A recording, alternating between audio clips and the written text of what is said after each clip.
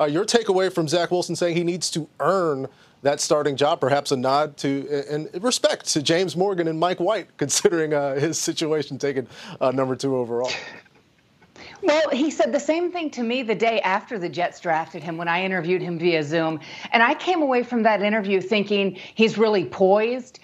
It didn't sound like it was rehearsed or he thought he should use certain words to maybe impress someone. It was Zach, as you just saw him there, just sort of, expressing himself and the idea that he does think he has to earn that starting quarterback job.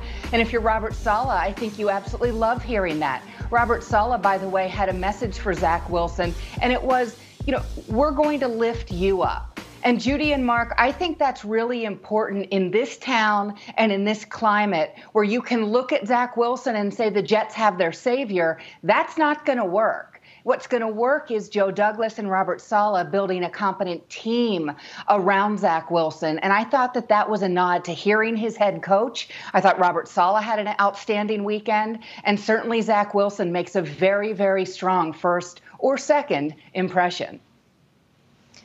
Well, Kim, and I think he made that impression on his new teammates as well. One thing that I was struck by that came out of the rookie camp was his new teammates saying he's already taking charge, right? He was calling his teammates and saying, I'm so excited to have you on my team. He was talking about already organizing some workouts during the off season.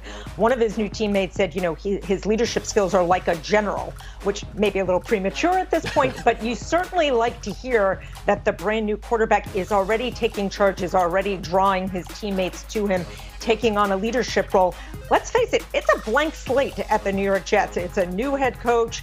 They are turning the page. This was a bad team. They've got a lot of young players. So you want to see the future franchise quarterback taking some sort of control and some sort of responsibility for how the offense is going to operate, even just in these next few weeks.